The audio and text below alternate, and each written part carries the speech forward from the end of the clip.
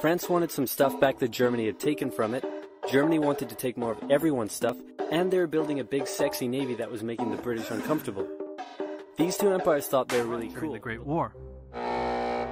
Because this war was going to be like nothing anyone had ever seen before. Drained all of Russia's supplies. There was no clear winner, and it was still anyone's war. The only question now was, who was going to break first? And the answer was Russia. Tired of not eating, and mad that a crazy magic homeless guy was calling some of the shots,